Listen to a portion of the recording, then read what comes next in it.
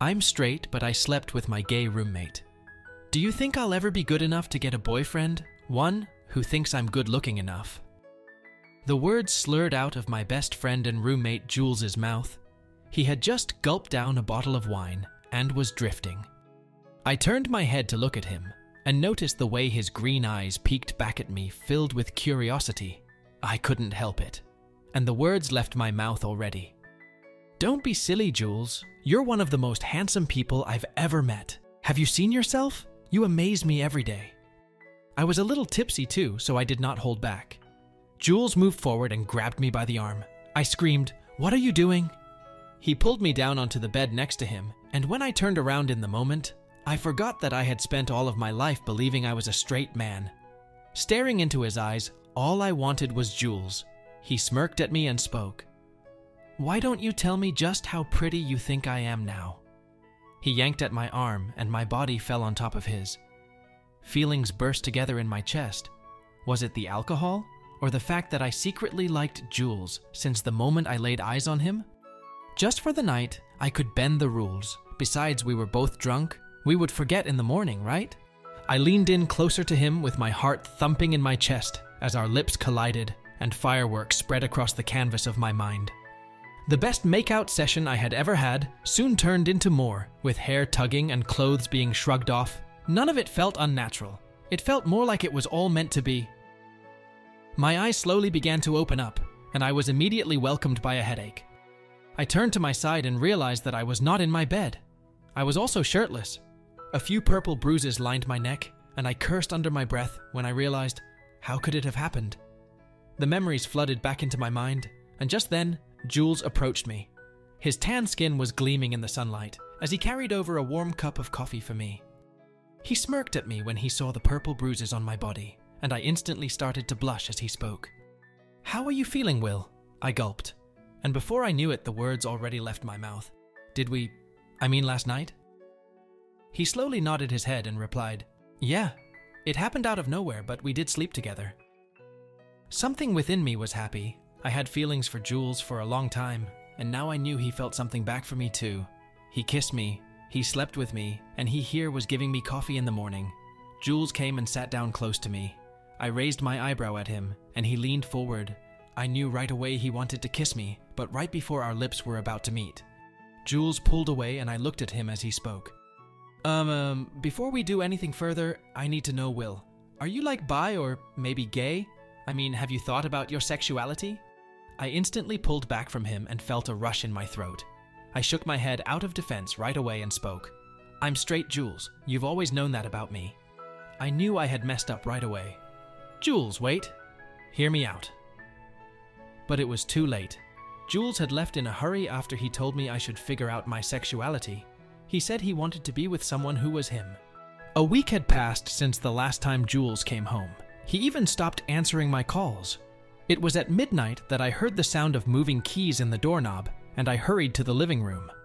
I paused right where I was when I saw Jules with his arms around another man. The man was blonde, taller than Jules, and wicked looking. As soon as Jules saw me, he would not meet my eyes. Instead, he slipped his hand into the stranger's and spoke up. Will, this is my boyfriend Dean. Dean, this is Will, my best friend and roommate." I moved forward to shake Dean's hand, but he did not even bother to return the favor. Instead, he looked at me like he wanted to kill me. I was hurt by the fact that Jules had gone and gotten a new boyfriend out of nowhere. The whole thing made no sense to me at all. The next morning, before Jules had woken up, Dean walked up to me and pulled me to the side. I had a feeling it was for nothing good, and I was right. "I see the way you look at him, Will. I need you to move on. He's happy with me." I shook my head, but before I could reply, he carried on. "It's best if you tell Jules you are moving out so I can take your place. After all, you want him to be happy, don't you?" I knew I had hurt Jules when I told him I was straight. I feared he had moved on, and this was my opportunity to let him be happy even when my heart ached for him. Dean left to work early that morning, and I waited until Jules was up. We went to the cafe near our home, and I spoke to him. "Jules, I think it's best if I move out and leave the place for you to live with Dean in." The shock on his face seemed unreal. He shook his head, and to my surprise, Jules reached over and grabbed my hand. "Will, You're the only person I am comfortable living with. You know me better than anyone, and why would you push me to live with Dean when you know I'm not ready for that? Do you hate me that much?" I shook my head right away and spoke up. "It's not that. I just want to make you happy, that is all." Jules wrapped his arms around me and pulled me into a hug as he told me that I make him happy without the need to try hard or do anything extra. As soon as Jules and I returned home, we were met with Dean. He was dressed up in nice new clothes, and before any of us could even understand what was happening, Dean got down on one knee and pulled out a ring. He professed his love for Jules, and in the moment Jules hugged Dean and said yes. My heart shrank at the thought that I had lost Jules forever, and he was going to marry another man. I still swallowed my hurt and congratulated them both. Just before Jules and Dean were getting ready to go out for dinner, Dean pulled me aside again and told me that he had heard my conversation with Jules, and he would do anything to make sure Jules did not end up choosing me instead of him. A few weeks later, an engagement party was held for Jules and Dean. My friends, Paul and Francis, helped me organize the whole thing, and the venue was beautiful. The place was filled with people. Even my own park was invited. My parents did not fully support Jules and Dean, but they knew I had grown up with Jules, so they came for my sake. During the party, one of my old friends, Ashley, walked over to me and tapped me on the shoulder. When I asked her what was wrong, she whispered to me, "Will, I realized you to be my date tonight, but when I asked Jules, he told me you're not into me." I felt anger rushing up in my body. Why did Jules tell Ashley this? I told Ashley to wait for me as I went to find Jules. The event was going well. Everyone was dancing to slow music when Paul and Francis pulled me aside out of nowhere. I turned to both of them and noticed the way they looked really scared, so I asked, "Guys, what's wrong? Why aren't you out there dancing?" The two boys looked at each other a few times before Paul finally blurted out what was going on. Basically, he gave me his phone to take pictures of the event. I accidentally opened a message from what I thought was a friend only to find out Dean has been cheating on Jules this entire time with his coworker. I could not believe the words that had fallen from my friend's mouth. I looked at them with shock written all over my face. Francis also spoke up. "We wanted to bring the news to you since you and Jules are really close. You can tell him and also manage his reaction." I shook my head. I knew that if I told Jules about Dean cheating on him now, the whole event would be ruined and he would have a mental breakdown. Instead, I told both Paul and Francis that it was better if we did not make a move now, and we waited until the event was over to tell Jules everything. Just then, I heard a loud scream, and when I turned around, I could not believe my eyes. In the center of the party, Jules had just pushed Dean away from him. Dean stumbled on his feet and almost fell to the ground. Jules had tears streaming down his face as he yelled, "You liar! You cheated on me! You have been cheating on me this entire time!" I looked towards Paul and Francis. Francis shrugged and told me that it was possible that Jules might have heard us, while Paul told me I had to go and calm Jules down. I rushed in the middle of their fight, and just when I placed my hand on Jules's shoulder, and just then Dean looked at me, he blurted out right away, "What about you two? You have slept with Will, and I know you told him you still have feelings for him." He continued while the crowds gasped, "I only cheated on you because you had feelings for Will." He had outed me in front of everyone, my parents too. My mother had tears running down her face. She grabbed my father's hand and yelled, "Never speak to us again." I looked at Dean and finally, anger came out of me. "Dean, you are a selfish prick. I tried to stay away and hide my feelings for Jules so you both could be happy, but you cheated on my best friend and there is no excuse for that." Dean moved forward. He was about to hit me, but just then Jules stepped up and covered for me. He shoved Dean backward and yelled, "Will is my friend and he always did the right thing. You and I are over Dean." I was shocked. No one had ever stood up for me the way that Jules just had, and when I looked at him, I felt my emotions and feelings growing towards him. Dean cursed out loud and spoke, "You both deserve each other." "Jules, I tried to make you happy, something Will does not do since he is not even sure of his own sexuality." Jules shook his head and shot back, "At least Will has been there for me no matter what. He can take his time to discover who he is, that is his choice." Dean cursed some more and the guests gasped before Paul and Francis helped him leave the party. They had to drag him out, but it was the best for everyone, since he had already caused so much drama between everyone. I walked towards Jules and offered him my arms, and Jules ran into them right away. I hugged him tight and told him that I was going to be there for him no matter what. He pulled my body closer to me and whispered, "I know you will be there for me. You always have been." I promised Jules that everything was going to be okay, but before we could have more of a moment together, a scream filled the air again. This time, it was Ashley. She quickly took a picture of Jules and I with my arms wrapped around his body. I looked at her and spoke up. "What the hell, Ashley?" She shrugged her shoulders and held back her tears as she spoke. "I wanted you to be my date tonight, and you were lying to everyone the whole time about your sexuality. I've had enough. I'm going to expose you, Will." I had no idea what was going on. I had never done anything bad to Ashley, but I realized that she was just jealous that I had something real with Jules, and she could no longer be with me. I tried to reason with her, but it was too late. She had already posted everywhere, and I knew I was going to lose my job over the scandal because the place I worked at was very traditional and would not accept me being with Jules. I wanted to fight with Ashley, but at the same time, I knew that Jules needed me. I decided that I would deal with her later and told Jules it was better if we headed home and dealt with everything in the morning. Most of the guests had left as well, and the whole party had been a complete mess. When we finally headed home, I was out of breath and tired. I knew that I had been exposed in front of everyone. Even my parents had blocked me, and this was not good news at all. I sat on my bed, staring down at my phone. I could see all the messages from my boss telling me there was no need to come back to work for me, and that I was fired. Just then, I felt a weight beside me on the bed. I looked to my right and noticed that Jules was sitting down next to me. I turned to him, and he instantly took my hand into his. I felt warmth in his touch. He lifted his hand up and placed his thumb under my chin and spoke. "Well, I'm really sorry about what happened. Dean should never have exposed you like that in front of everyone. I'm so sorry it happened." I shook my head right away and turned to my side so I could fully face Jules. This time, I was the one who looked at him with a sense of love in my eyes as I replied to him, "Jules, it wasn't even your fault. Dean is just a horrible and mean person, and I'm glad you guys broke up." Jules squeezed my hand into his and spoke up. I was thinking, now that Dean showed his true self and we are over, could it be possible for me to have a chance with you? I mean, Will, I've known you since we were kids, and I have always loved you. I have known that from the start. I knew I had made the mistake of hurting Jules the last time he was open and honest with me, and I was not going to make the same mistake again. This time, I was not going to lose him or hurt him at all.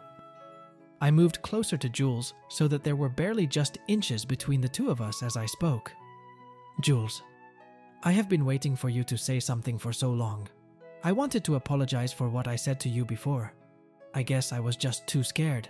But now that the secret is out, I feel free enough to tell you how much I love you and how I just want to be with you." Jules smiled. It was the first time I had fully seen him smiling like that at me, and I knew he was truly happy, something I had not seen in him for a long time. Jules moved forward, and so did I until our lips finally met, and we started kissing softly, and the feeling was something out of this world, like it was just the two of us, and all of our problems had faded away. Of course, it did not last for too long, because right away, Jules and I pulled away from each other when we heard a loud knocking sound on the door. We looked at each other, and before we could move away from each other, Jules placed a hand over mine and told me he would open the door to see who it was. I heard Jules gasp, and then suddenly, I heard a familiar voice screaming into the room. "Dean, Jules, please, I need to have you back. I'm sorry about all of the cheating. I'm sorry about everything. I can't live without you. Please, I need you." I stood up immediately, and when I saw Dean, I was shocked. He looked like a mess. His hair was all over the place, and his skin looked pale. As soon as he saw me, he moved forward and pushed Jules out of the way. I walked over to him, and I knew that he was causing anxiety for Jules, so I decided to do the right thing as I spoke. "Dean, you need to let him go. He doesn't love you." He looked towards me with anger flaring in his voice as he yelled, You are the root of all my problems. I'm not going to let you be Will. I'm going to watch your downfall." That was when it all happened. I barely even saw it coming. Dean moved forward and launched his knuckles straight toward my face. I felt the cold blow to my face, and my body stumbled backward. I knew right away that he had busted my lip, and I felt the blood dripping down my lips. Just when I looked up, I noticed the vision had gone blurry. Jules pushed Dean back and shoved him out of the door of his home as he yelled at him. "That's enough, Dean! I don't want to see you near me or Will ever again." Slammed the door shut in Dean's face. I had no idea what was going on. My head had already started to spin, and I was sure I was about to fall to the ground. Dean had really used all of his force on me. Jules rushed towards me right when he made sure the door was locked. He placed his hand right under my chin and lifted my head upwards. I saw the look on his face changing, and I got scared right away. He took my hand and I whispered to him, "Is it really that bad?" I noticed the way his face softened towards me, and I knew he was trying to make me feel better. He shook his head right away and led me towards the couch. Slowly, he helped me it and rushed towards the first aid kit. He brought it over and whispered to me, "You're bleeding, Will. I'm so sorry. I feel so bad for everything that happened. I had no idea he was going to turn up like this and cause a scene. I feel so bad for you." I knew that Jules felt bad for me. We had a connection like no other. I winced when he reached forward with a cotton ball and dipped a little bit of it in rubbing alcohol. He narrowed his gaze towards me and looked like he was about to cry as he spoke. "Will, I'm going to slowly apply this to your bottom lip. It's going to hurt a little. You can take my hand and press as much as you want when it hurts you, okay?" I nodded along. There was something about the way he was taking care of me. He treated me like I was made of glass, and I had no one ever loved me that way. No one even ever looked at me that way. Jules made me feel special. I braced myself and closed my eyes as Jules moved forward and placed the cotton onto my bottom lip carefully. The pain rushed through my body. I screamed out and grabbed onto Jules's hand as tight as I could. I knew that he felt bad just by the way he was looking at me with his eyes full of pity. He pressed the cotton further on my wound as he whispered, "It's almost over. Just hold on for a little longer. It's almost over the pain. I'm right here for you." I shook my head as I spoke. "Will, it's too much. The pain is taking over me." I squeezed onto his hand tighter. My fingernails dug into his skin further as he pressed. I noticed the way that the cotton was soon full of blood everywhere, and I started to feel dizzy. When my eyes rolled to the back of my head, Jules noticed that something was wrong, and he pulled the cotton swab away from my face before he spoke. "Will, are you okay?" I shook my head. He knew right away that I needed him, and he placed his arm gently under my back as he helped me lie down. I had no idea how strong Jules was, but in a few seconds he pulled me into his arms, and I gasped. Even when I was feeling out of breath and like I was about to faint, I managed to get a few words out of my mouth. "Jules, I had no idea you could carry me." Jules smiled. Dimples poked out from the sides of his cheeks, and he smiled down at me as he spoke. "Of course I can, silly. Come on, you need some rest." As soon as he had laid me down onto the bed, my eyes had started to doze off. This was the first night that I really did not want to be in bed alone. Jules placed me in bed, and just when he was moments away from leaving me after, he pulled the blanket gently over my body, but I quickly reached forward and grabbed him by the arm. Jules looked at me and whispered, "You need to get some rest, Will. You've been through a lot just today." I shook my head. Even when my lip was bleeding, and I was feeling like I would throw up at any given moment, I refused to let go of Will's hand as I barely got the words out of my mouth. "Please, stay. I don't want to go to sleep alone. I just want you to hold me." I saw a few tears lingering in his eyes. He had never jumped into bed faster. He wrapped his arms around me and placed a tender kiss on my cheek. I felt the warmth of his body spreading to me, and finally, I felt at home. The thought of everything that had happened came back to me, and I whispered to Jules from bed. "Jules?" "Yes, Will?" he replied, and I took a short moment of silence before I spoke. "Do you think everything is going to turn out all right?" It scared me to my core now that I had been outed, and everything was changing so fast for me that I barely even had the time to cope up with it all. I wondered what was going to happen next. Jules pulled me closer to him and placed a light kiss on my cheek as he hugged me and spoke to me. "Everything is going to be all right, even if it is a little bumpy at the start. The important part is that you will not be alone. I'll be by your side no matter what." That was the last thing I heard, before I drifted off into a sound sleep with Jules close to me. The next morning, my eyes slowly began to open up to the sound of shuffling and people talking in the background. At first, I had no idea what was going on, and when my eyelids finally fluttered open, I felt like waves were washing over me, and the pain on my bottom lip came back. I heard a familiar voice behind me, and I woke up fully. "We cannot tell him that. He's going to freak out." I saw Paul and Jules in the living room of our small studio apartment. Jules had his head in his hands, and Paul looked pretty devastated too. I sat upright and spoke, "Not tell me what?" Both of them turned around right away, and when Jules's eyes met mine, he looked back at Paul. Paul shook his head and walked closer to me as he spoke.